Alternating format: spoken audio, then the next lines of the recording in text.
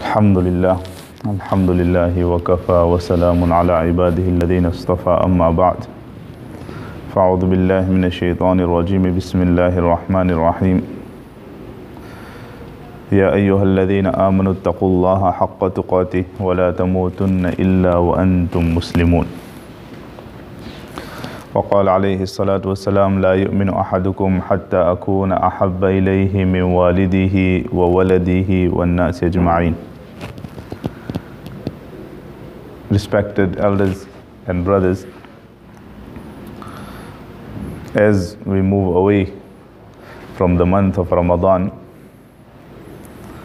we feel that now we can relax.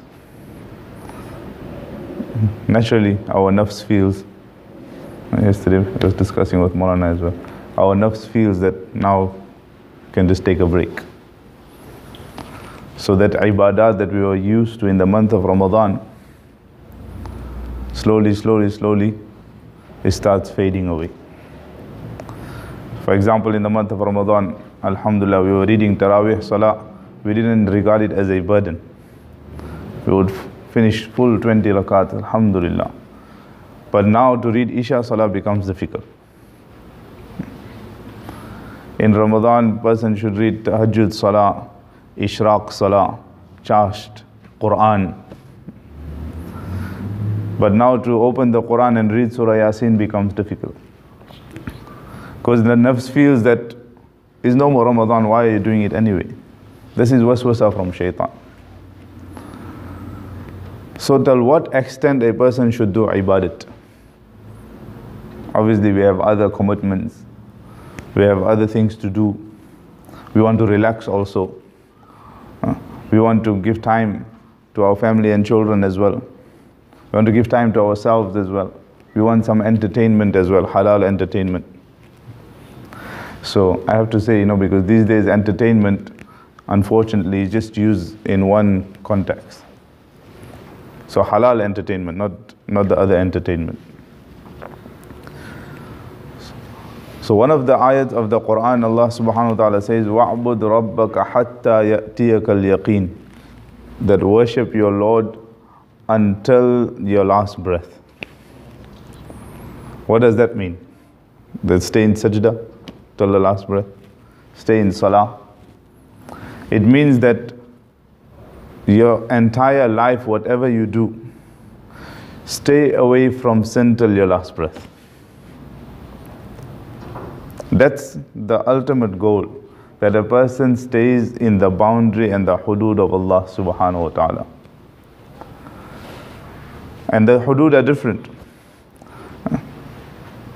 For a very pious servant, to miss tahajjud salah becomes very difficult for him.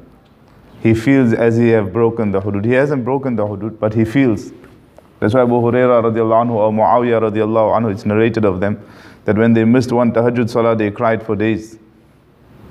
That, oh Allah, what has happened to me? I wasn't given the ability to pray tahajjud this morning. So these are the hudud of the pious. But the minimum hudud for a simple believer is that he stays away from sin. Now we need to look into our lives. How many sins that we were involved before Ramadan. Alhamdulillah, because of the barakah of the month of Ramadan, we stopped it all. But now we have to continue. Ittaqullaha haqqa tuqati. Allah Ta'ala says that fear Allah as how Allah is supposed to be feared. Fearing is not that, it's not like scaremongering. It's not a monster that you are fearing, not a beast in a jungle that you are fearing. This fear is out of love and compassion. Khashiyat, what you call. You do not want to offend Allah. Like an obedient child. Going over my time. An obedient child is obedient to his parents. Now he does not want to do something that will offend his parents. So the child fears that if I do something, maybe my parents will get offended. A lover to his beloved does not want to do something that will offend the beloved. That's why you won't find Majnoon doing something that will offend Layla. That's another story on its own. Inshallah, one day we'll discuss Layla and Majnoon in its totality. The Sahaba radiallahu anhum made it a motto of their lives that whatever they do in life, they had one standard, and that is how Allah and His Rasul sallallahu alaihi wasallam can be pleased, and period. Now that doesn't mean that you won't make mistakes. A person will make mistakes. We will slip. We will now and then fall in the trap of shaitan and nafs. But the moment we realize, we try to retract. We come out of it. We make tawbah. We ask Allah subhanahu wa ta'ala to help us and assist us.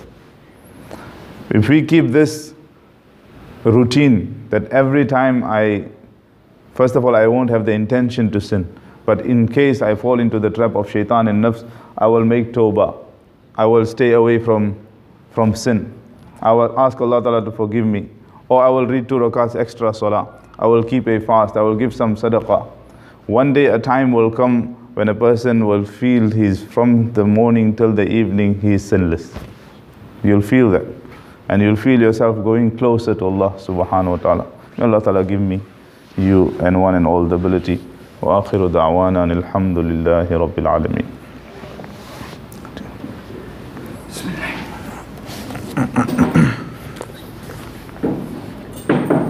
Allahu Akbar, Allahu Akbar, Allahu Akbar, Allahu Akbar. Ashhadu an la ilaha illallah.